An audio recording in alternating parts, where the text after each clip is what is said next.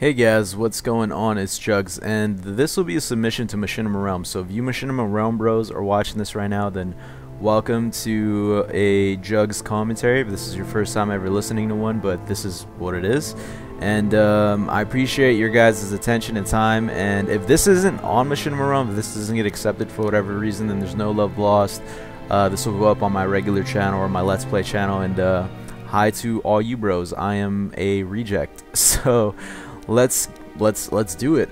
This is Star Wars Knights of the Old Republic, and to you guys who have never played this game, I pity you. I really do. It's like not having ever played Final Fantasy VII. Like, who hasn't played Final Fantasy VII that loves RPGs?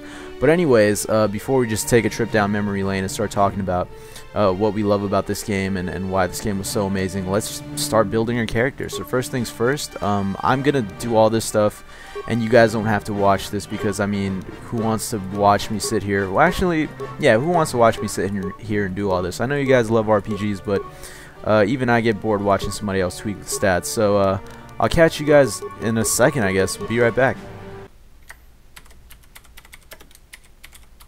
Aw, yeah. Alright, bros, let's fucking roll. Alright, so let's play the game. The game that we all fucking love.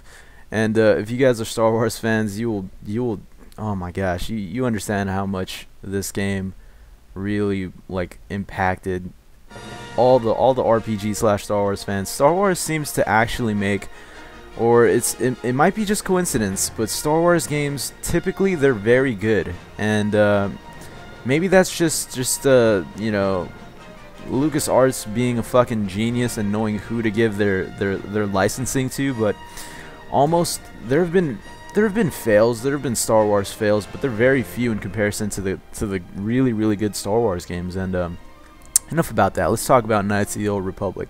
Now, how many of you guys play this game? Show of hands. Feel free to let me know in the comments below if you haven't played it. I don't need to hear you guys tell me if you have played it, because I'm assuming 99% of you already have. So I just want to know how many of you haven't. And if you haven't played it, you need to buy this right now. It's on Steam for like $6. I'm playing this on the PC. It is a great game, and yeah, the graphics are not that great. It hasn't aged well. Let's put it that way.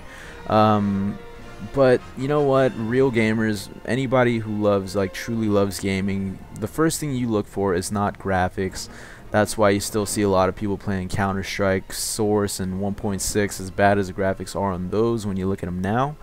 The first thing any real gamer looks at is gameplay and storyline, and this game does just a fantastic, phenomenal job with those two aspects. And this looks really bad, like it's like really framey, and it's not my computer. It's just, I guess that's just how the game is. But man, when I first saw this game, like on my Xbox, I played this on the Xbox originally, my mind was just blown. And I'm not sure if this came out on PlayStation. Feel free to let me know if it did come out for PlayStation, but I don't remember ever seeing this for PlayStation 2. But anyways, here we are. Let's fucking roll out. Let's play the game. So, who didn't, honestly, tell me if you didn't use this face. This face was like the sickest face out of them all. Like, he has that scar on his face and that little soul patch that lets you know he's kind of a badass, but you know he can be good or bad. It's just really up to you. But he's a sexy motherfucker. So, all right, we don't really need to hear what this guy says. He's just gonna derp around and tell us things we already know. So let's just skip all this. Alright, Basila is, I'm sure you guys all remember, I played this game maybe like, 12 times, and I never actually went completionist on it, and I don't think I really ever plan to. But anyways, let's save real quick so we don't have to do all this again. We'll just one. Okay. And let's get our stuff. So I did decide to go two-hand. Just because, man, two-handed weapons are just so badass. I mean,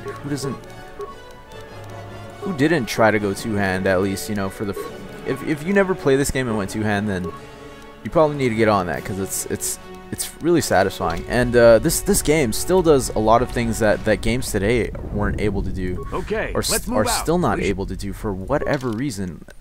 Namely, what games are like this. Any BioWare game that's like this, that if you look at any contemporary BioWare game, for whatever reason, I think I can do this.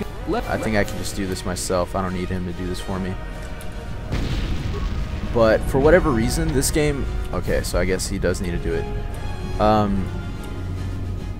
This game lets you stack... What? Alright, this is fail time. This is just failure. Okay, there we go.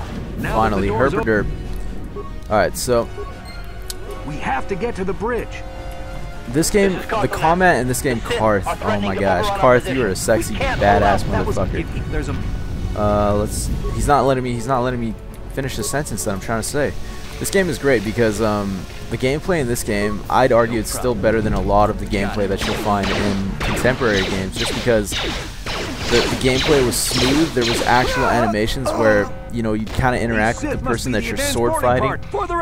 Like you saw there when he was shooting, when he was having that gunfight, he was dodging and stuff. And this exactly is what I'm talking about, that new games just aren't able to do for whatever reason. They don't stack, they don't let you stack moves, and I just really don't know why. But it was such a great feature because you could just micromanage everybody you had, and I'm pretty sure one of these guys was supposed to drop something. I'm not sure why they didn't. Well, I guess it's just random. All right, anyways, let's keep it moving, but. Other games just never let you stack, and I don't know why. I think Jade Empire was the last game to let you do that, and that game was also another great game. Let's just micromanage this guy as well. Keep that guy off my back, buddy. Alright, so come on, look at him, just doing front flips just to hit somebody. That is so awesome. So right here is where we get our first other blade, so we can actually go two-hand now, and that's gonna be fucking badass. So let's equip this. So offhand you use the short sword, and primary hand you use the long sword. Oh yeah, look at this. Tell me who didn't go two-hand at some point in time or the other. I mean, sure, you went through it again because probably one-handed had its positives and its advantages over two-hand, but man, it looks so awesome. That's all I care about, is how awesome it looks. But I think I'm nearing the end of my time limit here, so we'll finish this cutscene out, and then I'll stop it here. And then if you guys want to see more of this, feel free to let me know. I'm probably gonna do it anyways, but it's just good to kind of get an idea of how many people like this, so I can get an idea of how I should schedule the uploads for this. Oh man, that's the shit. I hope I get to pick up his dual-bladed saber there. But anyways, I'm gonna stop it right here, so I'll catch you guys later. Thanks for your attention, thanks for watching. I hope I get to upload more of these. Peace out.